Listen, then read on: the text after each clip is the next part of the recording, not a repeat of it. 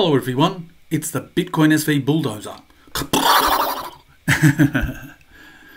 So I hope all the mic levels etc. are going okay. This is the first time I've actually used OBS on this particular system. But anyway, down to brass tacks.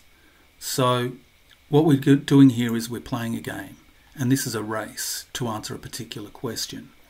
So what you need to do is you need to go to bitaddress.org and you need to go to the Brain Wallet section of bitaddress.org. Okay? So what I'm going to be doing is I'm going to be asking a particular question, and you have to find the answer to that question. So for example, at the moment I've got Satoshi 777 blah blah, okay? And I have that Satoshi 777 for a reason. We need that to start the address, otherwise it won't work. Or the passphrase, sorry. Otherwise it won't work. So let's just say the answer to the question, the question is, who was the famous musician who produced the album Thriller? So then what you would do is you would type Satoshi 777 in the Brain Wallet and you would put in Michael Jackson. Okay? And then what you do is you click View. And what that does is from that Satoshi 777 Michael Jackson, it produces a private key and the associated Bitcoin address. So what you then do is you copy that address and you go to What's on Chain, which is the BSV blockchain explorer that is run by Tal.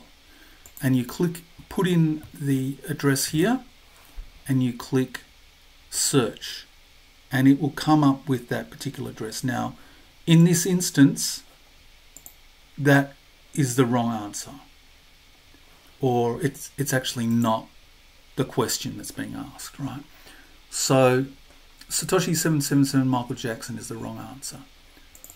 So you need to, I'm going to give you a question and you need to fill in that Michael Jackson part. Now it's all lowercase, it's the name of a person, all lowercase, all strung together. And the question is, identify the name of a person who's a cult figure, he's a Kiwi, and he is suspected of being Satoshi Nakamoto.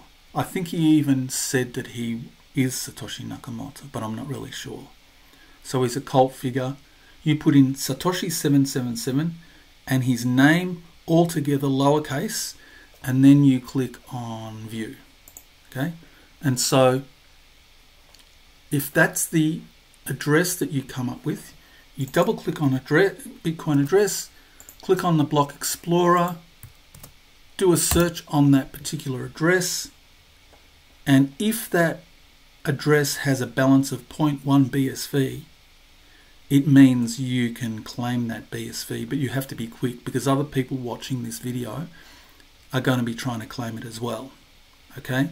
So what you do then is you go back to BitAddress and you copy that private key, and then you want to restore that particular address in a wallet such as Electrum SV or whatever one that you're using.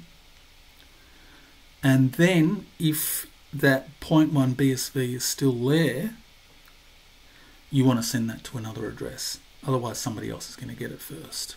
So this is a race. Good luck. And I want to be doing more of this sort of thing just to inspire a bit of energy and enthusiasm into the space.